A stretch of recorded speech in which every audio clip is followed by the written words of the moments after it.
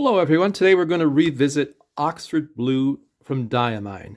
I did a video of this a while back, and today I just want to experiment a bit with this, one of my favorite inks, on different papers, just to see how it behaves, and I also want to see, fool around with it a bit, just to see what goes on. I did this swatch just an hour or so ago, and I was just wanting to see how it reacts with water, so I'm just going to drop a few bits of water on it and see if anything happens, and I'll just leave that. I also have a Q-tip, and I'm just going to see what happens there. And we'll come back to that. I'm not being very scientific here. I'm not scientific. But I like to see how different inks behave on different papers. And they do actually often, they often do react differently on papers, certain papers. Oxford Blue. It's actually one of my favorite blues because it's a dark blue. It's a blue-black. It's the type of blue that I find works well in whatever pen I put it in. And it's actually made some pens that I have perform better to me. I put this in my Sailor Pro Gear with a extra fine nib that is like a nail, but Oxford Blue really works with it in that pen better than any other ink I've put in there. It's what I would call a professional ink. It's one of those inks that you could put in a pen and take to the office, and but it's also beautiful on a journal or just writing. There's so many things it's good for, right? And I have it in my snorkel, and we're just going to do a little ink swatch on these different papers that I have, and I'm going to do a writing sample just to see how it feels, and I'll try to explain as I go. I'm also getting very low. I might have to buy a new bottle.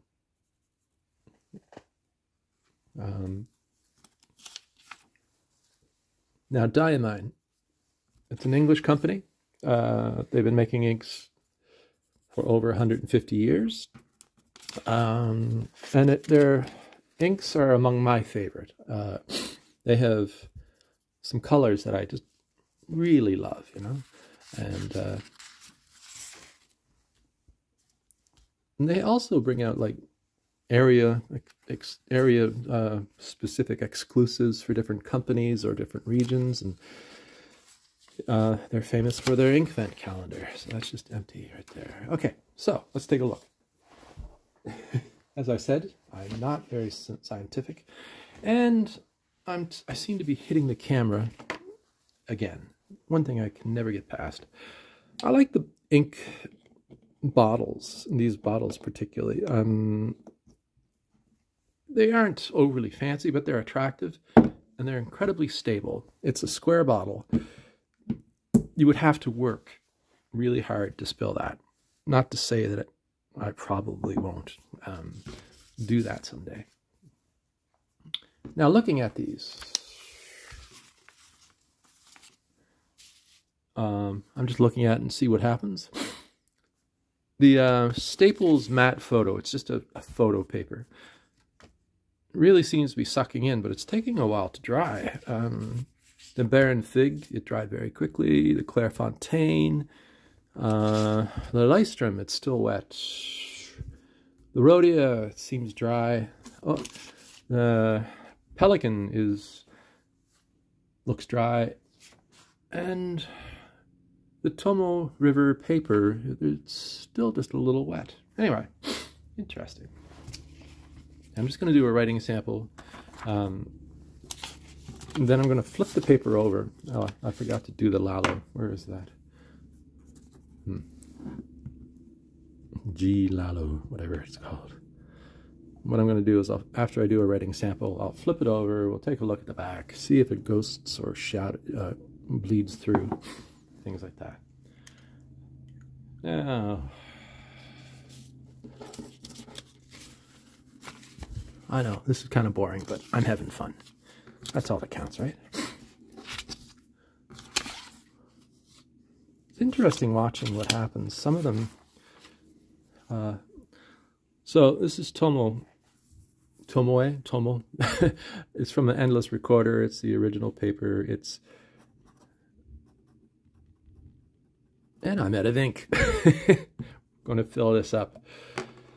So this is the Schaefer snorkel. You undo the cap.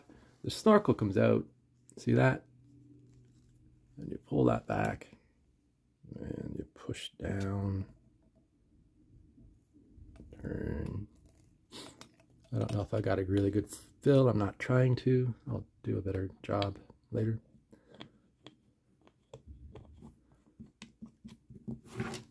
So, excuse my handwriting. I actually do have better handwriting than this. I'm sort of looking over a camera, looking at a camera. Trying not to hit a camera, which I always fail at, and just trying to see what's going on. The Pelican paper. I'm interested in seeing how this works. Feels nice.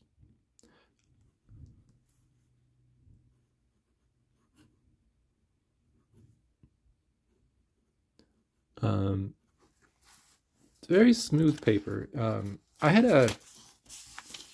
I forget what ink I was using, and it really sort of feathered quite a bit. So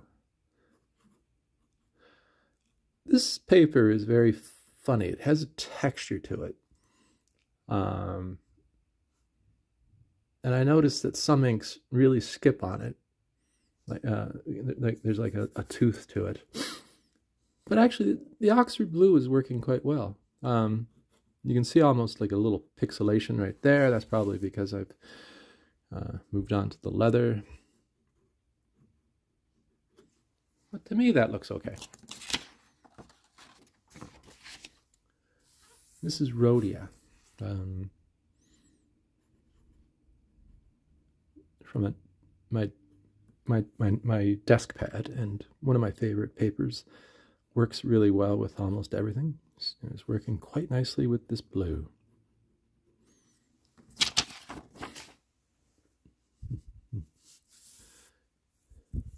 The Lystrom.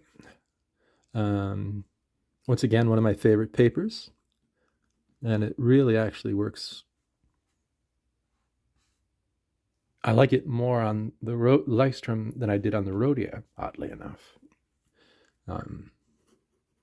I can't say why. It just seems more intense. It seems more ink is going down on the paper. Anyway, it's picking out more paper. This is Clairefontaine, 90 grams per square meter.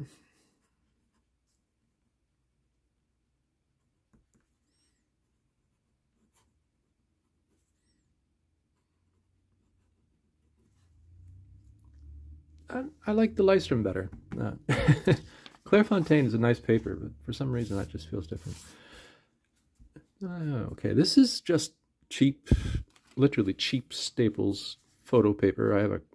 I had printed an art card on it. I'm curious to see what works the best on it. And as you can see, it really sucks up the ink. And this is a fairly fine nib, right? So actually, it's really pulling it in. And I've been looking for an ink that works well on this.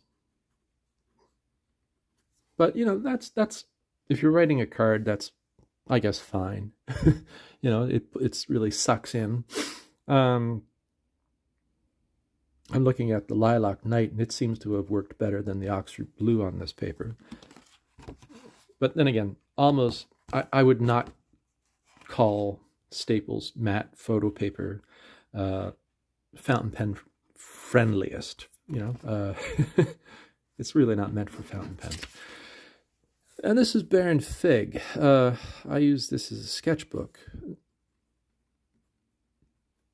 And, you know, that feels nice. It looks good.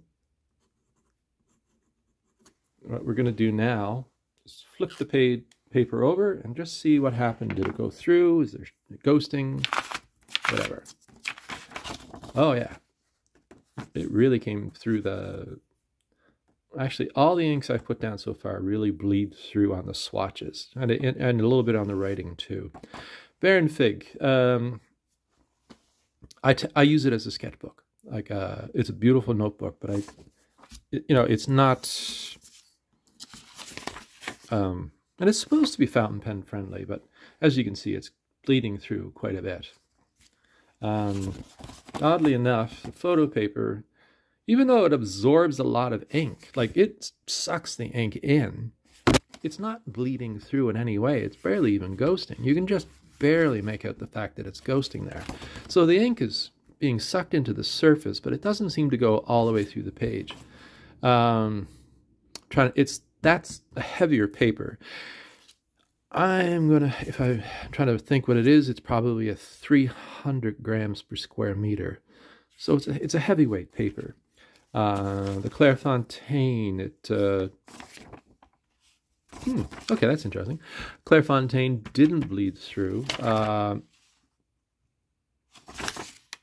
as much. That's interesting. Didn't bleed through at all. And I don't know if that's just an ink spot from where I set the paper down. That's just, but you can see that the Monteverde California Teal did bleed through for some reason, okay? From the last time I did that. Let's see, this is Lystrum, and just a little bit of bleed through, but that's a big spot. Just ghosting, of course. You can see the writing, but, this is my go-to journal paper, and I've never really had a problem with inks bleeding through that paper. This is the Rhodia dot pad.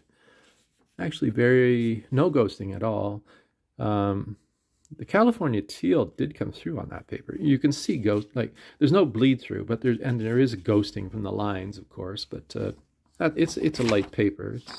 You're going to get that. The G. Lalo Paris.